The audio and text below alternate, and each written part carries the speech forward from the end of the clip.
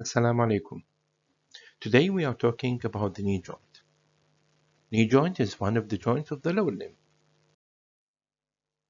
It is one of the largest and most complicated joints in the body. It's a hinge type synovial joint. It only allows flexion and extension, and to some degree there are some rotation. It's formed by the articulation between the patella, femur, and the tibia.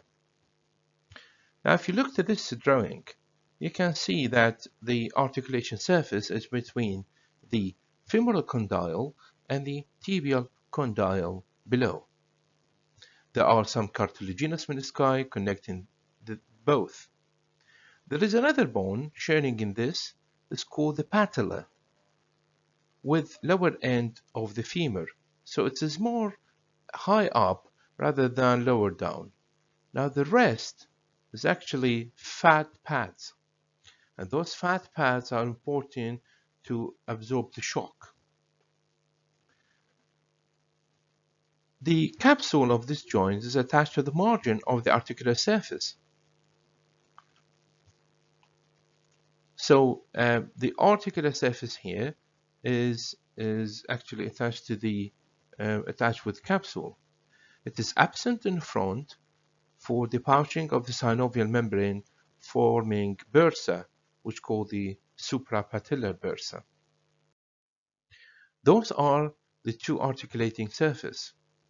Now the first articulating surface called tibiofemoral surface, and it's between the tibia, the plateau of the tibia, and the condyles of the femur. The other surface is called the patellofemoral surface. That's with the patella.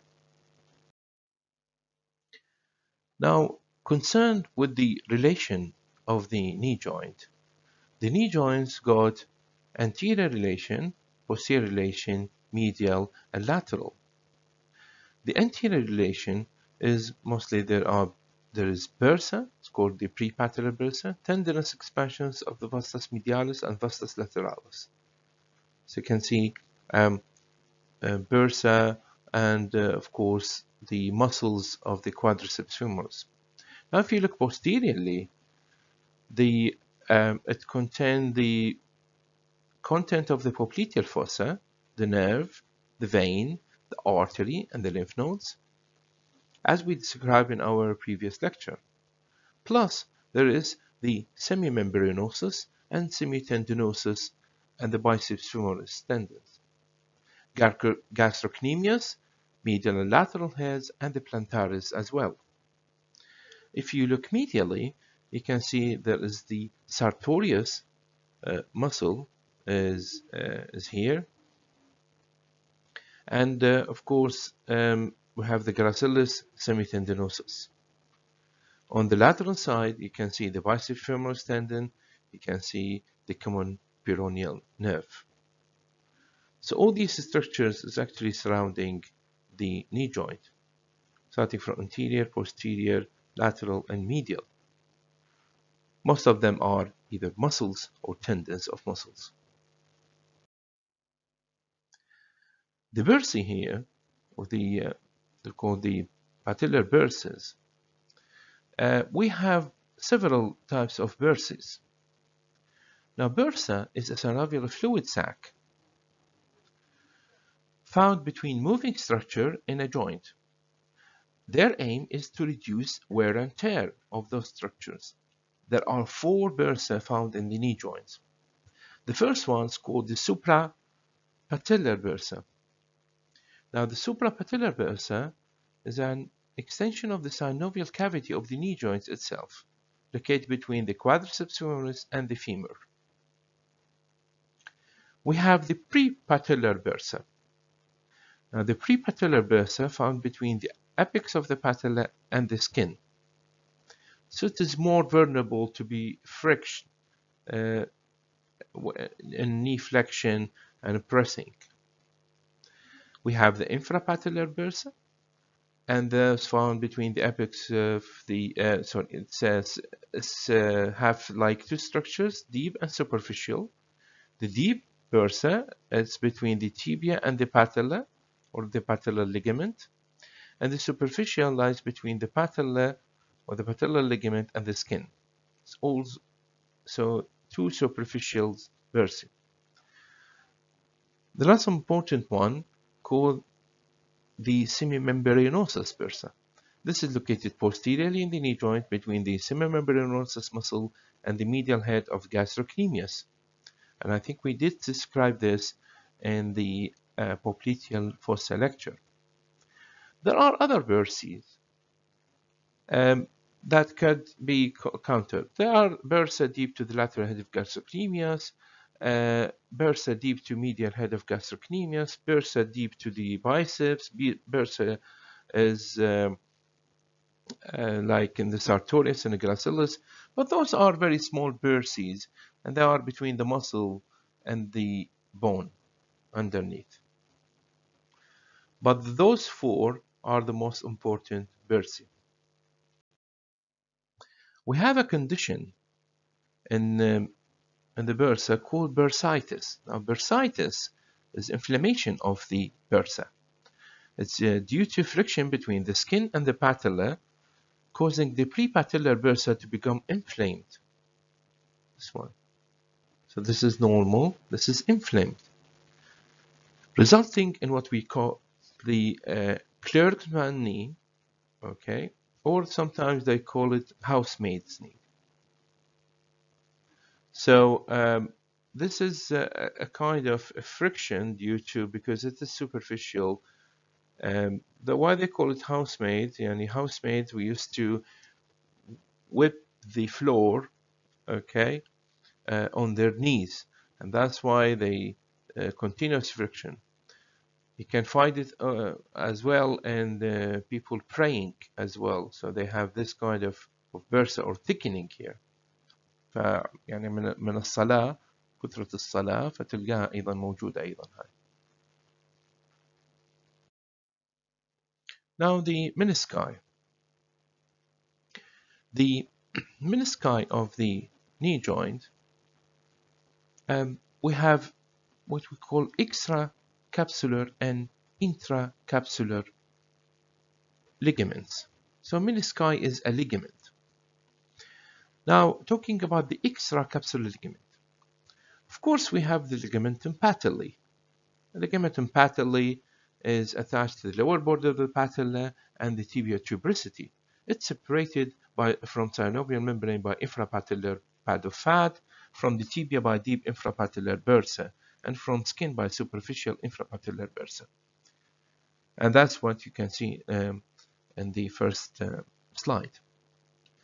There is as well the lateral, they call it the lateral collateral or the lateral fibular ligament. Now the lateral fibular is attached to the lateral condyle of the femur and the head of fibula. It is separated from the lateral meniscus, okay, by a tendon of popliteus muscle. There is a medial collateral tibial ligament, and it is attached to the medial condyle of the femur and the medial surface of the shaft of the tibia. It is firmly attached to the medial meniscus. So there is differences between the two collaterals. The medial collateral is firmly attached to the meniscus. The lateral collateral is separated by the popliteus muscle tendon. There is as well what we call the oblique. Now the oblique popliteal ligament is derived from the semimembranosus tendon, and it is a strengthening posterior aspect of the capsule. So it is really a thickening of the capsule. Now talking about the intracapsular ligament, which is inside the joint, we have the transverse ligament. This is connect anterior horn of medial and lateral menisci. And we have the cruciate. And the cruciate ligament, we have two cruciates. We have anterior cruciate and a posterior cruciate. Now the anterior cruciate is attached to the anteriorly to the intercondylar area of the tibia and posterior part of the medial surface of lateral condyle of femur. Anterior cruciate anterior intercondylar area of tibia, and posterior part of medial surface of lateral condyle of femur. Where's this site is? Just thought, and it has become tense when knee is fully extended. It's to prevent posterior displacement of femur on tibia and prevent tibia from pulling anteriorly with knee flexed. So it's preventing the tibia from going forward. And it's preventing the femur from going backward. The posterior cruciate ligament is attached to posterior intercondylar area of tibia and anterior part of lateral surface of medial condyle of femur. Again, it is attached to the posterior intercondylar area of tibia and anterior part of lateral surface of medial condyle of femur. It's become tense or taut when knee joint is flexed. So the reverse of the ACL, of the anterior cruciate. The anterior cruciate was taut when it's extended, when the knee is fully extended. This is the posterior one, is when the knee is fully flexed. It prevents anterior displacement of femur on tibia and prevent tibia from pulling posteriorly with knee flexed. So it's preventing backward movement of the tibia when the knee is flexed and the femur forward movement on tibia when the knee is flexed. So both of cruciate working when the knee are flexed, but they have reverse action.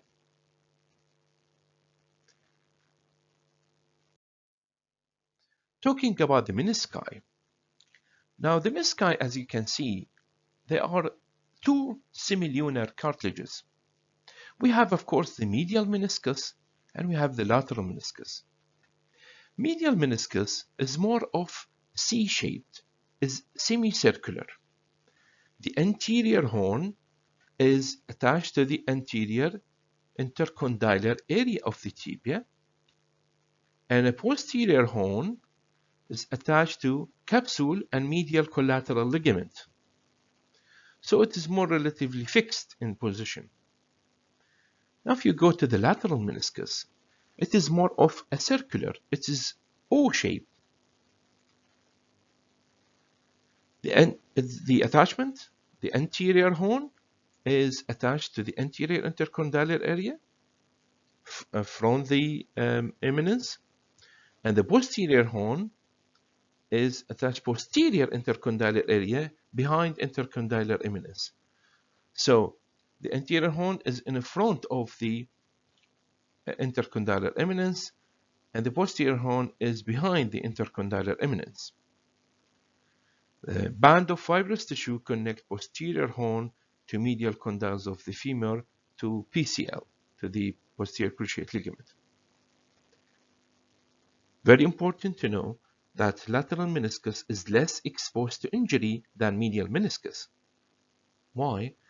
As lateral meniscus is not attached to the lateral collateral ligaments, and that makes it differ from the medial collateral. So medial collaterals have more liable to injuries, if you like.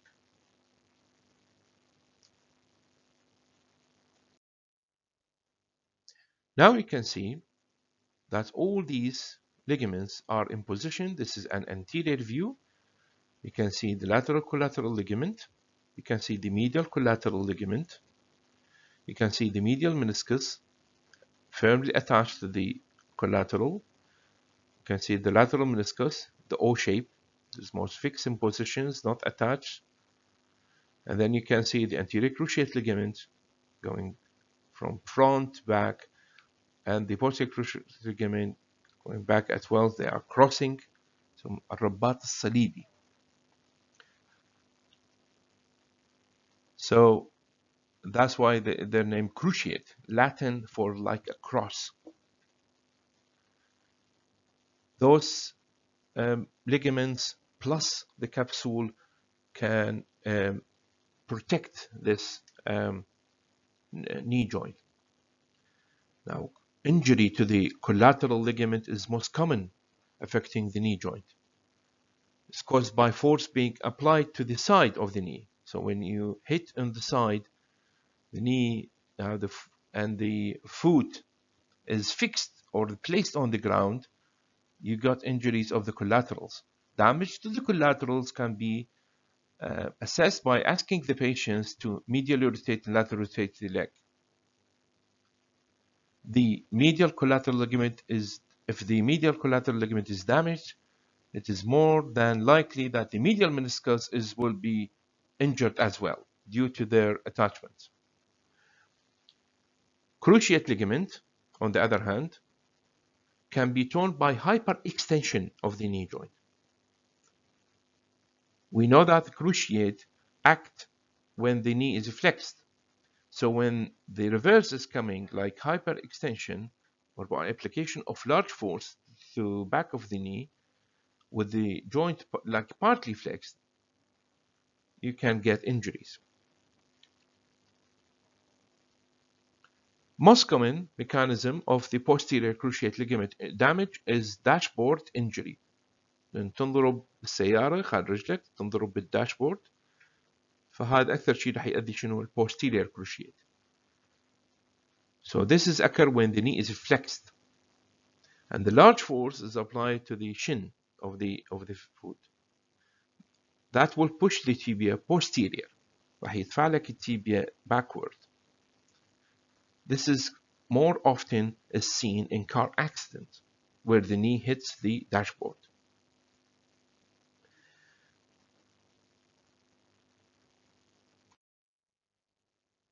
Or sometimes you can get what they call the unhappy triad or the blown knee. Now the blown knee, the knee is semi-flexed. There is like a force hitting on the lateral side of the foot. The knee is semi-flexed. Now you can get this unhappy or the blown knee. What you will have? You will have the cruciates cut in. You will have the medial collateral ligament will be torn, will be cut, and it will take with it the medial meniscus as well. So anterior cruciate ligament, medial collateral ligament, and the medial meniscus. This is the unhappy triad or the blown knee. Now, movements for the knee joint. The joint here, as we mentioned, it is a hinge joint. So there are four main movements to the knee joint is allowed. The first one is a flexion, and the flexion is produced by the hamstring, gracilis, sartorius, and popliteus muscle. And this is backward movement of the knee. Extension, this is forward movement, is produced by the quadriceps femoris, which inserts by its tibial tuberosity. There are two other movements when the knee is flexed. You can get, it's called lateral rotation, and this is produced by the biceps femoris. Medial rotation, produced by semimembranosus, semitendinosus, gracilis, sartorius, and popliteus. Lateral and medial rotation can only occur when the knee is flexed, and if the knee is not flexed, the medial lateral rotations occur at the hip joint. That was the knee joints, ligaments, and of course articulation surface, types, movements, and some injuries. I advise you to go and read about maybe blood supply of the knee and nerve supply, which is as same as the nerve supply and blood supply of the muscles surrounding the joint. Thank you and good luck.